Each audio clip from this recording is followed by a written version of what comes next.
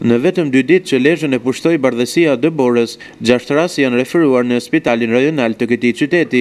Qytetarët janë paraqitur me fraktura të ndryshme si pasojë e rreshqitjes në Debore dhe akull. Mjeku i urgjencës Gjulio Malaj thotë se rastet kanë ardhur kryesisht me trauma në gjymtyr, ndërsa ju ka bërë thirrje qytetarëve që gjatë këtyre ditëve me Debore dhe akull të lëvizin me kujdes. Që nga mëngjesi janë paraqitur rreth 6 persona që janë rrëzuar domethënë nga ngricat. Janë mjekuar.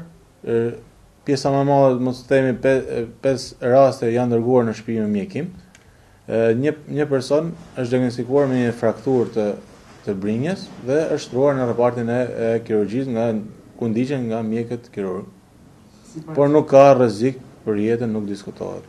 Këshillat, sidomos të personat që vojnë nga sëmundje kronike, pulmonare apo kardiake, sugjerohet të rrinë brenda në shtëpi sa më ngrohtë.